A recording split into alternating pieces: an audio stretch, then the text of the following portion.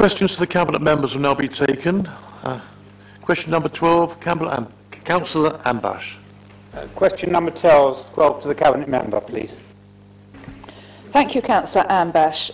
Perhaps I can just cast your mind back to the 9th of February when you were at the OSC. Actually, I wasn't there, but you were there. And I think, I'm sure you'll recall now that actually it was agreed, and there was no dissent to that agreement, that, and I can read out the actual paragraph H.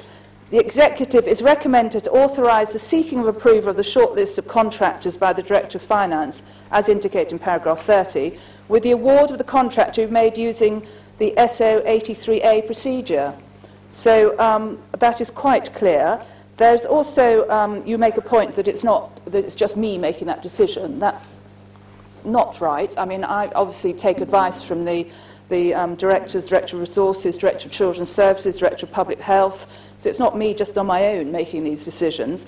And then you also make a point about the new school nursing contract, which we still haven't come to conclusion on, and the health visiting contract is in the process of being mobilised. So I'm sure when that will come to the OSC to be scrutinised for further detail. Councillor Ambash. Can I thank the Cabinet member for her answer? No, I wasn't saying she didn't have advice from officers. I said she was the sole member making the decision. But I do think in her written answer it's a pretty weak ploy to attack the questioner. I hadn't forgotten what happened on the February OSC when we all made, in my view, a poor decision about the contract. And I, from my point of view, have changed my mind since February. Theresa May has changed her mind many times on many things since February, remember. I feel that the Cabinet member might reflect on a huge decision to award an important health visiting contract, 35 million over 5 years. What is the point of the Education and Children's OFC if not to scrutinise a huge Cabinet member's decision before she makes it in awarding a large contract that will affect services to thousands of children and thousands of families? Thank you, Councillor Ambash. Well, I really just go back to what I said before. I mean, you may have changed your mind, but the Council hasn't changed its mind. It went to the Executive, and this was all agreed.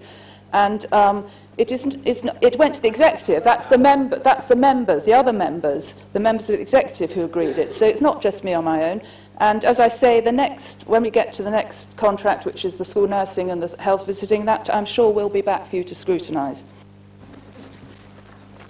Councillor Dawson. Thank you, Mr Mayor. Second supplemental. As I was actually in the chair of the OSC, I'm very glad that Councillor Ambash recalls the events of that evening so well. I would also point out and ask the Cabinet member whether she could also confirm, as it said in that report, that the tender specification in draft form was in the members' room. And I think an assiduous councillor such as Councillor Ambash, I'm sure, had scoured through those that draft, and therefore we had perfect opportunity to raise any issues or any concerns, or even take a slightly different decision than we did do on that evening. So I think trying to retroactively change all the processes that we have very carefully gone through, would you agree with me that that really is no way to run a council? Thank you, Councillor Dawson. Yes, I absolutely agree, and perhaps it's as a reminder to all of us that we do have that chance to look in great detail at contracts and specifications, and perhaps we should take up that offer more often. Thank you. Question 13, Councillor Cooper. Question 13 to the Cabinet member for Housing. Thank you, Councillor Cooper. Firstly, I'd like to just recognise the role of the private rented sector in providing and meeting housing demand and allowing many households to have choice and flexibility. The sector is changing and adapting, and a prime example of this is London and Quadrant providing over 100 private rent homes in the Novoa area, Battersea, in Nine Elms, sorry. I welcome additional regulation in the sector. The government has input it to tackle poor management, which fortunately for us in the borough is the minority, a very small minority of our landlords.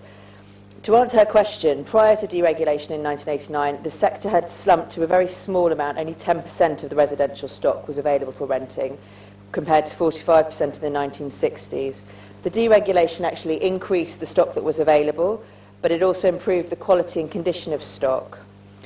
I think a declining private rental sector will only serve to make tenants worse off. I think Shelter recognised this in their report, and a rental cap will inevitably push landlords to spend less on their stock or to come out of the rented market altogether. So for the majority, the choice and quality that the private rental sector provides cannot be jeopardised by an arbitrary rent cap. And for the minority of tenants, we in Wandsworth continue to work through our private sector management housing team to address the poor living conditions and to stamp them out. Supplementary. Would the Cabinet member concur with the Shelter Commission study published in 2015 that harder rent controls will harm the private rented sector? Yes, I absolutely do concur with the Shelter study. They estimated, I believe, that about a third, just under a third, of landlords would seek to sell or to withdraw from the property market altogether and to stop renting out their property. I think a declining supply would be very harmful for us. Additionally, I think the rent caps, as I've previously mentioned, will result in a market where less and less is being spent on improving property services. So I would fully agree with the Shelter study. Second supplementary. Certainly. Oh. I bow. Thank you, Mr. Mayor. Would the Cabinet member accept that an alternative reason for the increase in the private sector since that particular date is in fact the very large number of ex-council houses that have been sold into private landlordism? It's something like 7,000 in this ward alone, run by small landlord empires, very famously on the Alton estate, but also on the Doddington. It's actually got very little to do with rent control. It's about the public sector skipping out of its responsibilities to the extent that even Mrs. May and the CBI are saying quite loudly that we have to do something about boosting the social rented sector. The growth in the private sector rent is nothing to do with rent decontrol. It's because you've solved off so many properties that are actually moved into that sector. No, you won't be surprised that I disagree with that analysis of the situation. I think that when the rent controls are taken away, it encourages more people into the sector. Some of that will come from bought social housing because the policy happened at the same time. The rest of it, it's not all, that increase is not all from social housing, it's from different sectors. So no, I think that you're drawing a parallel and a conclusion that's not really supported by the evidence. Question 14, Councillor Pritchard. Question 14. Thank you very much for that. I thank Councillor Pritchard for her question, and I'm going to deal with the last part of the question first, as I think it's quite important. She can absolutely rest assured that there never has been, and I hope never will be, any intention of moving disabled people from homes that they love and are supported in by their families from any supported housing scheme that we have. And yes, families will be consulted if we ask them to move. The Care Act of 2014 is very clear on this issue, and the fact that care must be taken into personal account with their families and the people, and not just a blueprint for the whole thing. It's long been recognised that there is an increased risk to vulnerable adults whose care arrangements are complicated by cross-boundary considerations and distance. Now, some of the people that we do have in other boroughs are actually in neighbouring boroughs, and that's fine because their support network is Ilster. But some of them are quite far away, and today I called down the figures because I wanted to know what we were talking about, and they're not actually in the answer. Out of borough with learning difficulties, we have 258 adults, which I think is quite a lot, and with mental health, 72. If we look at in-borough, learning difficulties 13 and mental health 43. So we've got a hell of a job to move some of these people back and nearer to their communities. I think on a positive note, we are building housing for people, supported housing for people with disabilities, and that is also mentioned in the answer. But it's not enough, I agree with that, and I think that we should do more to make sure that all our vulnerable people are supported.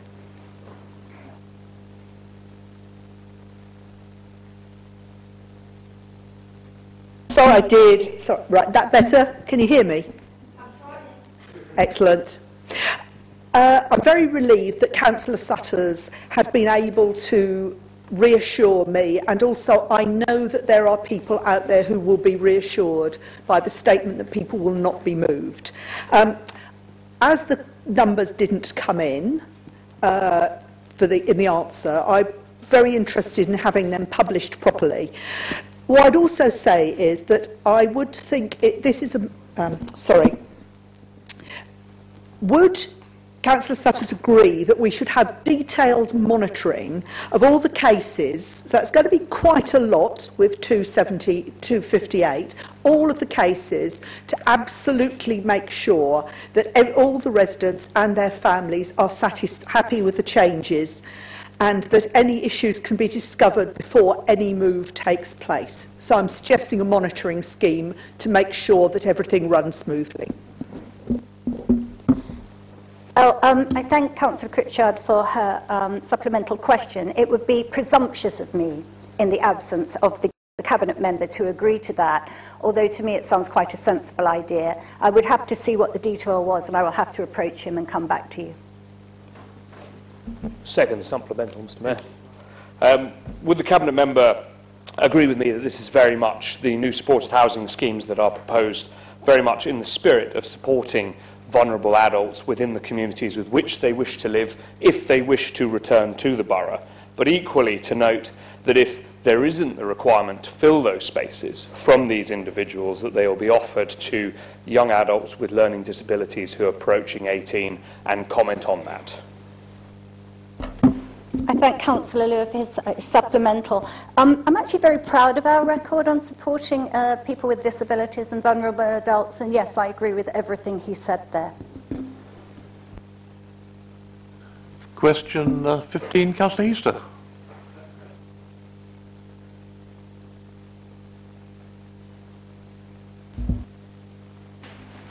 Thank you very much to Councillor Heaster for that very important question. The answer is that it's only thanks to the Council's negotiations that we were able to ensure Battersea Power Station continued to provide affordable housing in the face of their £750 million cost increase. And during the negotiations, we pushed the power station to make 3 concessions. The first one was we forced them to accept a lower profit on the scheme. The second one was we brought forward affordable homes by 3 years, because we know that Londoners need homes now. And finally, we agreed that we would jointly retain the aim of increasing affordable housing again up to 33%. But I think what Councillor Heaster is also asking is, if we told the GLA of the situation with the power station on the 10th of April, why did the Mayor of London wait until the day before our decision, 2 months later, to write and object? And if he really objected, why did his team, after our decision, decide to accept it? I think we both know the answer. Labour and the Mayor know that we did the right thing on Battersea Power Station. They were playing political games at the expense of our residents. Second supplementary question, Mr. Mayor. It would appear to me, Mr. Mayor, Mr. Chairman, that you agree entirely with me that this is a bit of mischief making by the Labour Party. There was no other decision really which the Council could make. The Council had independent advice about this. Its officers were convinced this was right.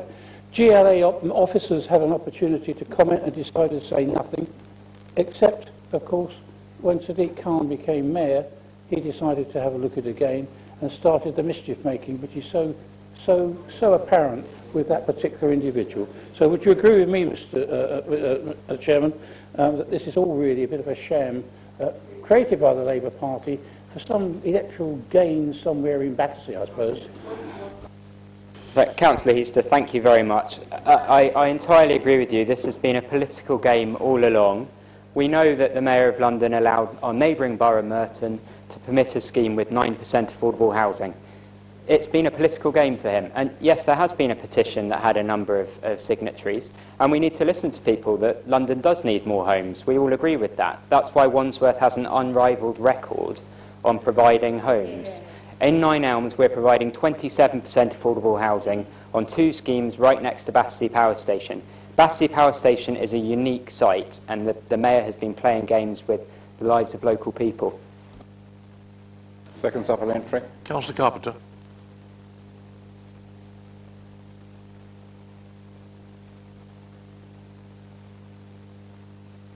I put it on.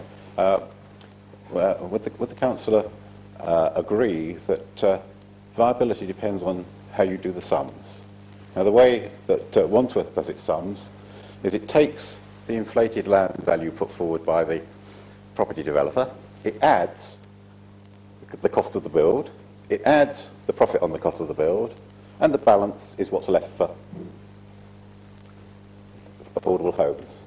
The way it should do the sums, it should take the cost of the build, it should add the profit, it should add the cost of meeting the planning obligations, which include the appropriate amount of affordable housing, and the balancing figure is the value of the land. The value of the land is entirely dependent on planning gain. If you reduce the planning gain, that value goes down and you get your affordable housing. Does you not agree that is a better way of doing it? Thank you, Councillor Carpenter. I totally disagree. If the calculations were done that way, we wouldn't have any affordable housing at all. No planning development would happen in Wandsworth if we did the calculations that way. The important thing about viability assessments, the important thing about them is that they're independently assessed. You're absolutely not right to say that Wandsworth does the calculations. We make sure they're checked by a third party, and that's why we're confident that we got the maximum affordable housing we could possibly have got on the power station, as elsewhere. I mean, to give you another example, we got 36% affordable housing on a scheme in Thamesfield Ward recently. We always make sure we get the best we can. Thank you. The time for questions to Cabinet members being up.